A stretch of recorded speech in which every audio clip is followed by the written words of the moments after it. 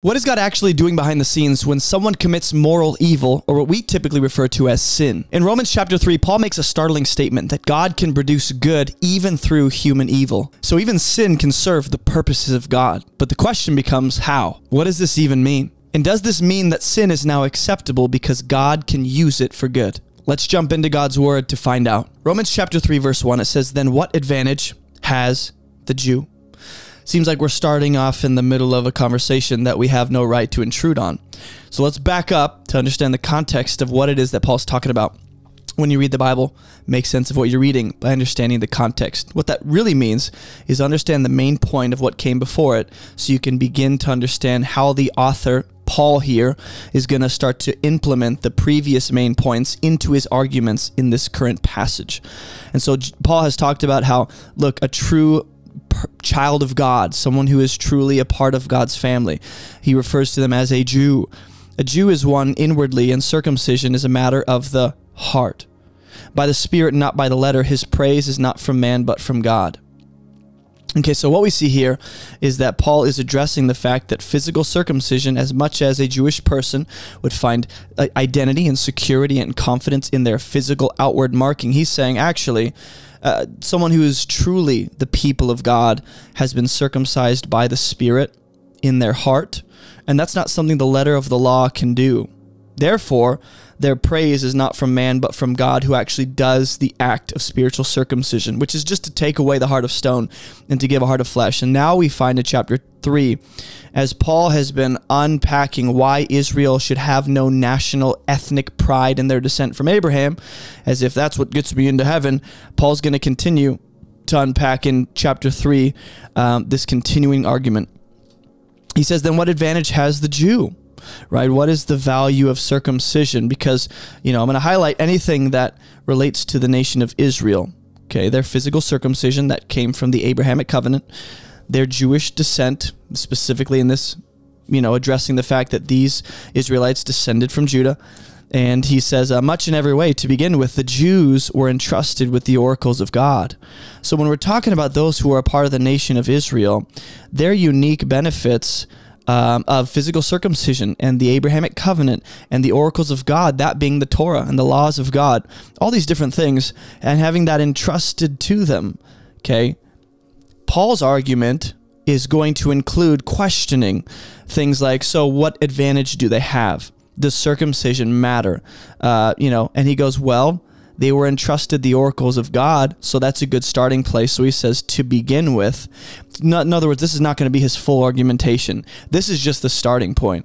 Well, let's start in the beginning. Let's start with what matters as it relates to the things of salvation. The oracles of God were entrusted to the nation of Israel through Moses. Okay, so what if some were unfaithful? Notice the continuing questioning on the part of Paul, where he's asking these questions that he's also going to answer to almost get into the mind and the shoes of his audience who might be asking these things. So, yeah, okay, you're saying that Israel has no spiritual, eternal benefit from being physically circumcised. You're saying it doesn't matter, that they have the letter of the law. It doesn't matter that they're outward Israelites when they stand before God on Judgment Day. That does them no good. So the questions Paul begins to answer is, okay, so what advantage do they have? And let's, track with what Paul is doing here. I'm going to highlight this in blue, and I'm just going to put a question mark here. What is the advantage to being a Jew?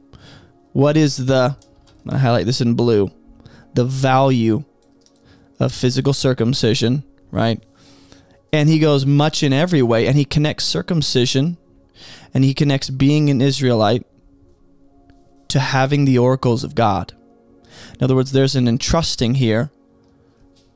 That is the main advantage and the main value of having that covenant with God through Abraham and the patriarchs, is that these people are given the unique revelation of God, the specific revelation in the Torah, in the laws and commands that God gave the nation of Israel. That's an incredible responsibility and an honor. But he's not going to stop there. He is going to address the fact that that's an incredible privilege for a people to nationally have this unique revelation of God and all the things that accompany that. That's wonderful. But does that aid them in salvation? Paul will begin to answer these questions. What if some were unfaithful? Those among the Jews who were physically circumcised had the oracles of God. What if some were unfaithful? That's the question. I'm going to highlight anything having to do with being faithless or unfaithful or disobedient, okay? What if they were unfaithful? That's the question. And when you see a line of questioning, when an author asks several questions in a row, it's on you to maybe think about, what do these questions have in common? Because the author or the speaker is not going to ask random questions that have nothing to do with each other.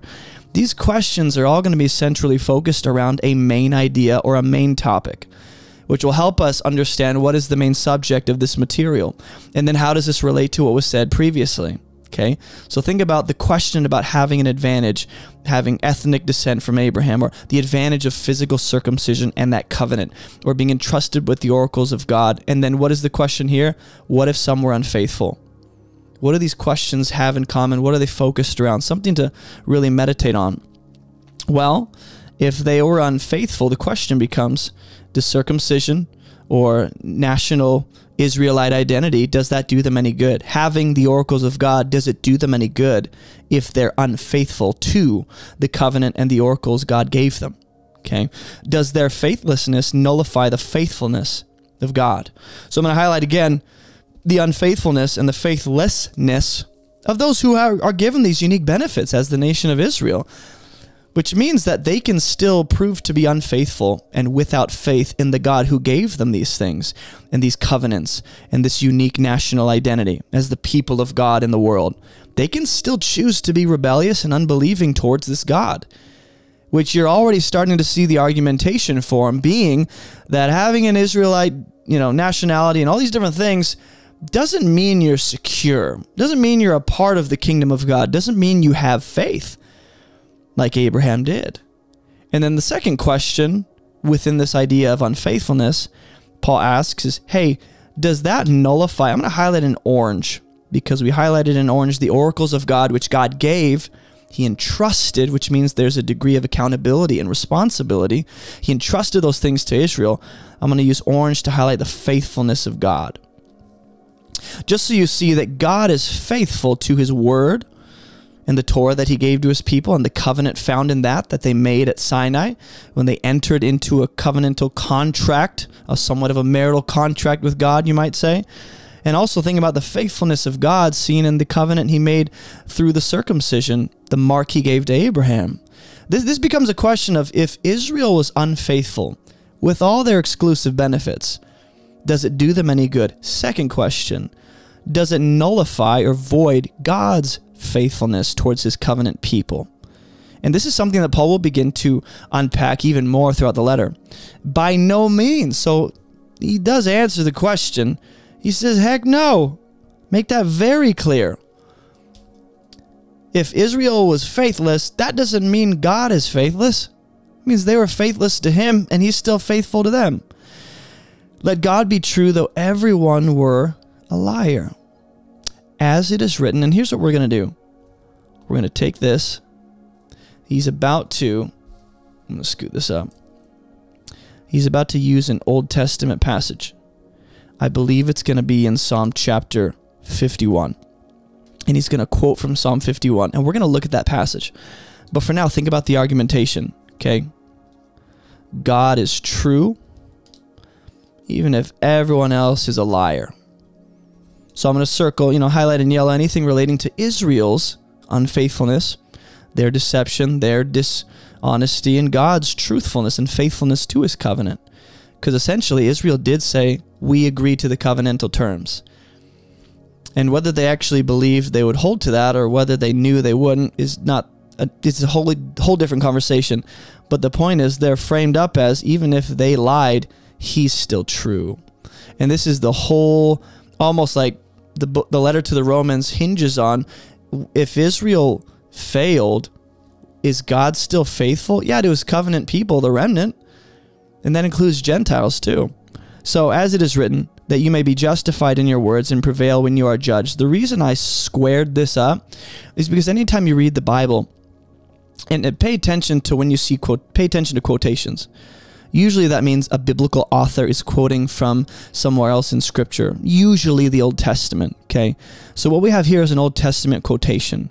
So the reason I squared this up and drew an arrow here is because he's going to use this reference, this quotation from Psalm 51, which I believe is Psalm 51. I might be wrong, but we'll check. We'll fact check me.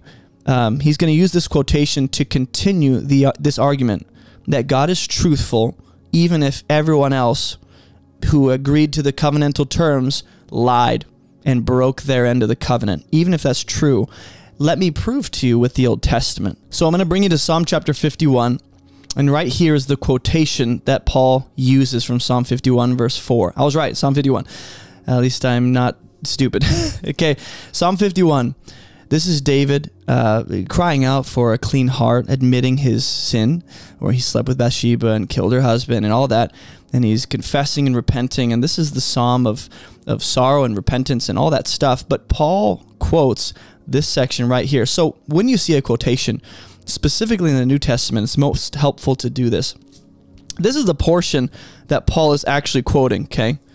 And whenever a biblical author quotes the Old Testament, he's using that to further his argument or the point that he's making. So it's on me to ask, how does this fit into his argument that God is still faithful even though other people might not be faithful to him? He maintains his truthfulness, his integrity, his honesty, okay, all that stuff. I want to think about how does this further Paul's argument.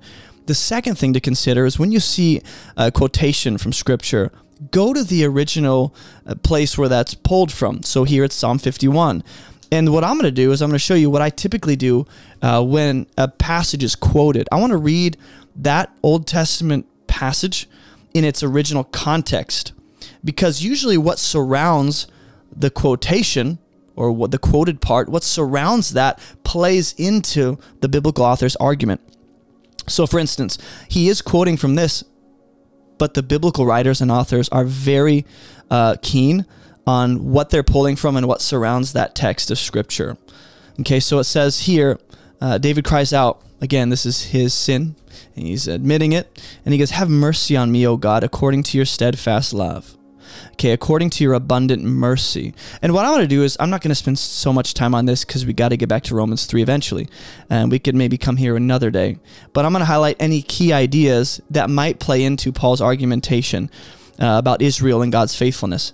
David cries out for mercy from God. Okay, he appeals to God's steadfast love, and once again, his abundant mercy. Because remember, David has transgressed and violated the law of God by killing a man, committing adultery, covering it up, all that stuff, and he's coming out, and he goes, "Blot out my transgressions."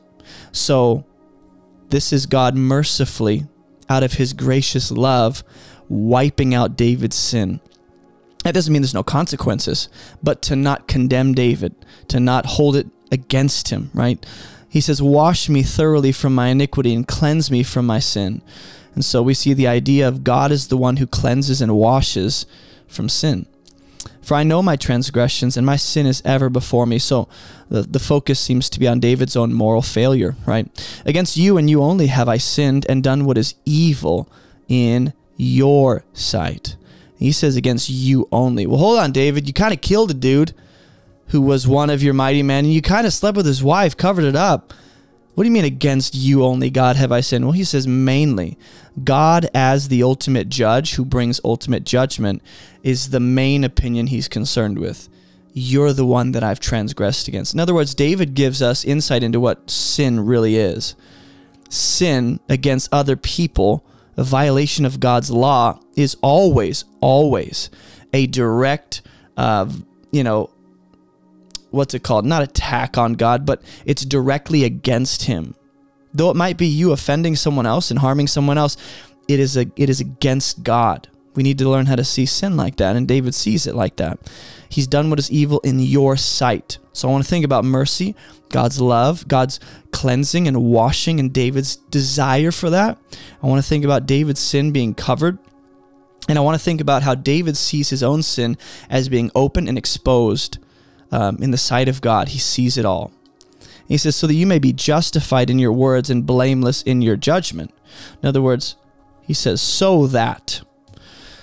This is why he says, against you only have I sinned, because God is blameless in his judgment, and he's justified in his words, whether that be in reference to the law that David has violated, or the words that God will declare as judgment towards David. Behold, I was brought forth in iniquity, and in sin did my mother conceive me. He goes, behold, you delight in truth in the inward being, and you teach me wisdom in the secret heart. So I just want to list out, when I read an Old Testament passage and try and connect it back to where it was being quoted from, or where it was being quoted, I want to think about the main ideas. I see sin as a very big main subject here. He was brought forth in iniquity, and sin my mother conceived me. But here God delights in truth. God teaches wisdom in the secret heart.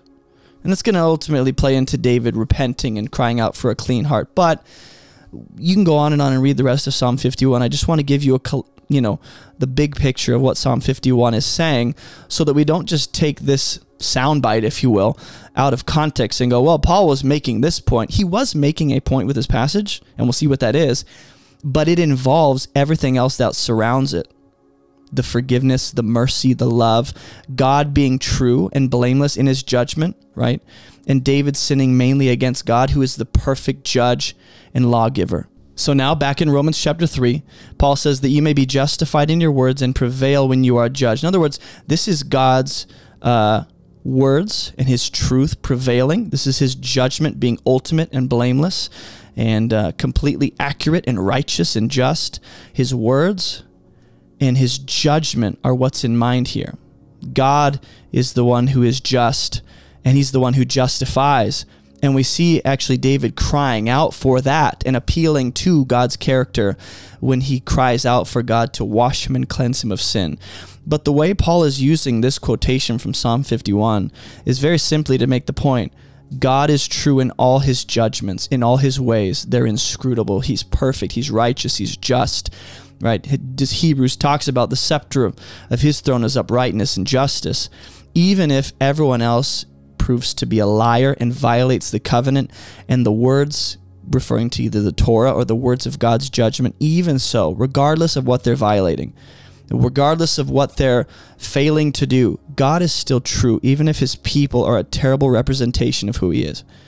Even if his people don't hold to his covenant, he's still truthful to those who do hold to it. He's still truthful and honest to those who will end up being the remnant within Israel who end up having faith. So let's keep going. It goes, so it says, if I can talk, but if our unrighteousness serves to show the righteousness of God, what shall we say? And it's on me as a Bible reader to go, when did we ever establish this as a fact, that our unrighteousness serves, which you might say serves the purpose of God or serves to do this? Our unrighteousness shows the righteousness of God. It's as if Paul is using this as an established fact and going, well, if I'm going to highlight in what? Blue. We'll take blue to refer to the unrighteousness of the people. I know I used yellow earlier, but changing it up. And we'll use this to refer to the righteousness of God. Paul's just working with this as a matter of fact. Hey, our unrighteousness can serve to show the righteousness of God. Almost like it's a platform for God's righteousness to be seen. And what's the platform? Our unrighteousness. And he goes, if this is the case, what shall we say? I don't know what I would say. That God is he'll tell you what he means. That God is unrighteous to inflict wrath on us. And he'll go on in the rest of this verse to say, look, I'm speaking in a human way. In other words, he's talking like the fools who will accuse him of saying these things, and he'll talk about them. There are people who accuse Paul of saying that, well, we should just commit unrighteousness because it serves to show God's righteousness, and Paul's going to talk about them. But there's also people that believe this. They believe that if our evil is darkness and God's righteousness is light, then the darker it is, the more bright his light shines, right? So how is God just to inflict wrath on us if we're just revealing how good he is by letting our darkness be all the more dark? That's the argumentation. And Paul uses this, God is justified in all that he speaks, not just in Torah, but in his judgments, in what he declares about people who either, hold to it or violate it. And he is the one who prevails when people try and judge him for his judgments, as if they're the judge. No, God's the judge. But the point here is, in other words, something about this passage or what was said earlier, and this is what I do when I read the Bible. If I come across an idea that's like, I must have missed that, must have not been paying attention when I was reading, I'll backtrack a little bit to see if I see any evidence of this, as if Paul's already established it as a fact. Because it's as if he is. He's talking to us like he actually said this already. And so if you go back, you can start to see where the idea starts to form. But let's continue. We're addressing God. Is he unrighteous to inflict what? Wrath? Why would you punish people for just magnifying your righteousness with their evil? That's the argumentation. And Paul's going to address that because people think like this, and he's going to answer them. He's going to answer them, and he's also going to make it clear that he does not believe this or teach this. That's why he says in verse 6, by no means. How could God judge the world? Notice the repeating theme of God's judgment, or God being judge, or God being judged by those who are actually the liars and those who violated the covenant, and they're accusing him of unrighteousness, right? Notice the theme of judgment. I just do that as a Bible reader. I'll notice, hey, not only do I notice repeating words and key ideas, but, even synonymous terms that are being used.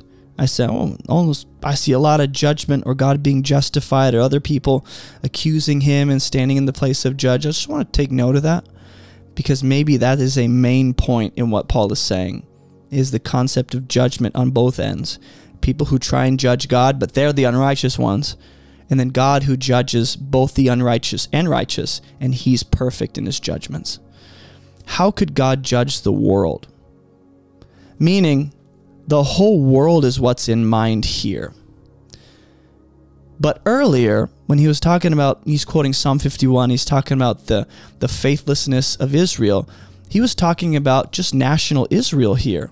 If they were unfaithful, right, and God remains faithful, and their unfaithfulness magnifies his faithfulness to the covenant, then why does he inflict wrath on them for doing that? If it serves a purpose, if sin serves a purpose and God's doing something behind the scenes to work good from evil, then why is evil being punished?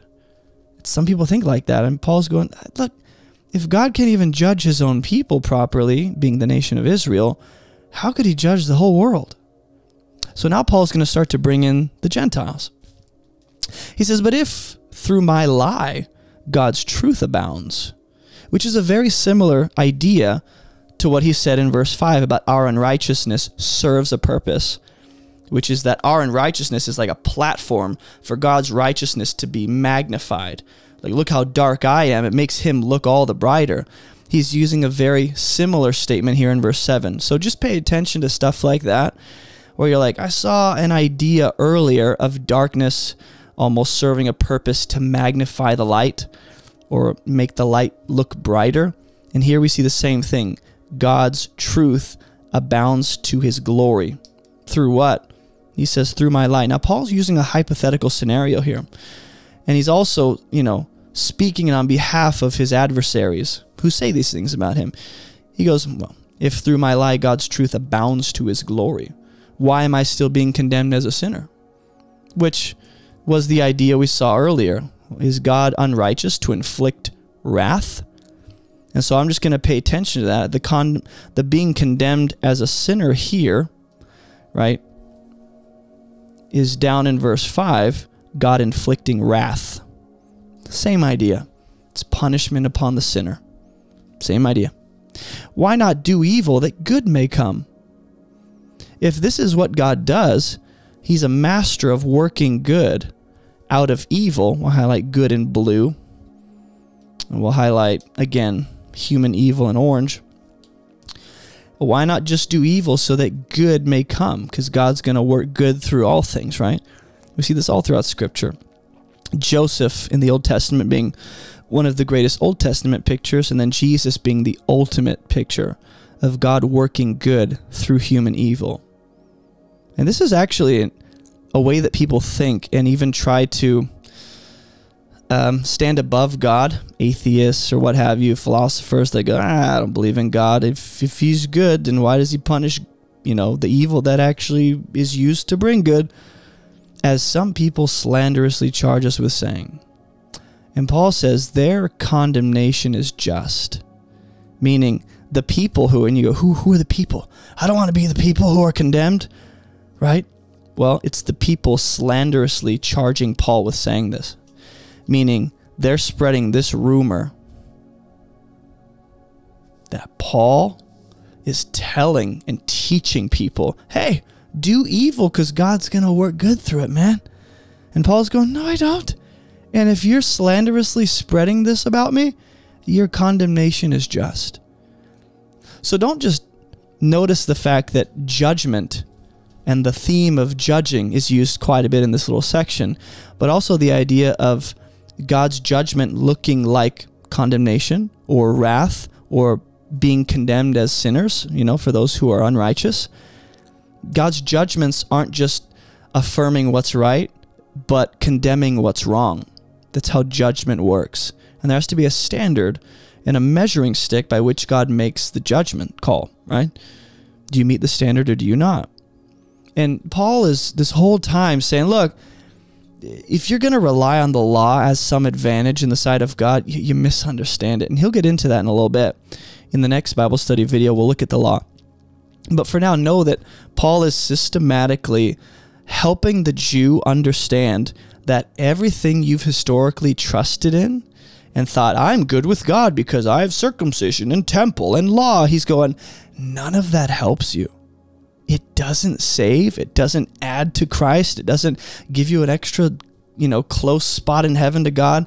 It doesn't do you any good, because we'll see in the rest of this chapter in verse 9 that everyone has sinned. So whether you're a Jew or Gentile, right? The whole point is God's going to judge the whole world, Jew and Gentile. And what is the basis of that judgment? If you're going to go by the law, you're going to fail that every time. No one's going to meet that perfectly. That's why faith will be introduced. And so the point here is that Paul actually works with the idea that, yes, God can work good even through human evil. And one of those goods that God can work is that his glory is actually, it abounds, and his character is more magnified, his truth, his light, his radiance, when the world is, it's almost like the darkness of human evil proves to validate the truthfulness of God's law. I know that sounds bizarre, and this is why Paul is addressing this now, because there are people who will run with that and go, so we should just sin then, right? And Paul's going, no, you don't understand. God is good, and his truth abounds. In other words, human lies and darkness just serves a purpose in the sense that it's almost validating what God says in the law. David sinned in Psalm 51. And when he does, he goes, you know what, God, I've sinned against you. Well, how do you know that? Because the law of God actually tells you what sin is and what it is to obey God. And so for David to admit, I've sinned, is actually affirming what God says in his law is good or evil. So me doing wrong or you doing wrong, it just lends credence to what God has said is good or bad in his word, by me admitting this is sin or this is wrong. So that's why some people will say, why am I being condemned? Why does God inflict wrath? And Paul's going, in all his judgments, he's true, though everyone else be liar. Though everyone else break the covenant, he's going to be true and faithful. There's a dual dimension to this. God is faithful to his covenant even when other people aren't. But also, even in their faithlessness, God's faithfulness is seen clearly. Or even in their sin and evil, God's character being maintained abounds to his glory. This is the argumentation in Romans 9 through 11. It's if through Israel's rejection of the Messiah, salvation came to the Gentiles, what's going to happen when Israel accepts the Messiah? That's the idea of God working good through human evil. The Jews go, we don't want Messiah. So Jesus dies and brings salvation to the whole world, so that through him being executed on the cross, salvation comes to humanity. And then salvation is brought to the Gentiles through the Jews' rejection of the gospel preached by the apostles. And so that's going to be one of the main ideas we'll see later on in Romans. But for now, know that yes, as hard as it is sometimes to believe, our God and his character and his truth and his ways abounds even more evidently and clearly, and his light is seen more gloriously, even through the darkness of the world. That doesn't mean God is glorified in sin. That means human evil plays a role, and the part of the purpose God has within human evil and how he uses it is that he actually maintains his character and goodness and glory in the midst of all of it. So you see more clearly how awesome he is when you see how dark the world is. His light is just brighter, almost in the sense the darker the world is. But it's on us to bring his light into the world so that more people experience his light. And in that sense, he's glorified. So let me know your thoughts in the comments and what you think about this idea that Paul is working with. Now, again, this isn't Paul, saying, I don't believe God works good through human. He's working with that as an established fact. But the conclusion he comes to is different than his adversaries come to. They say, well, just sin. Or, why is God condemning us? He's unjust. And Paul's going, no. In fact, Romans chapter 6 will make this very clear. Should we sin so that grace may abound all the more? No. That's not the right way to treat his grace. So, we'll see in the next Bible study walkthrough how all this plays out. But for now, let me know your thoughts in the comments, and we'll continue this idea in the next one. Hey, thanks for watching this video. If you haven't already subscribed, go ahead and do that and hit the bell so you can be notified of any future videos that come out. And check out AboveReproachMinistry.com. We have completely free Bible study courses, a 40-day program, a 27-day, and 11-day program, all kinds of free resources. You can get a copy of my book. You can join our online church. You can get some merch. We have a bunch of stuff at AboveReproachMinistry.com. And it's also linked in the description below. Go check that out. And thanks for watching.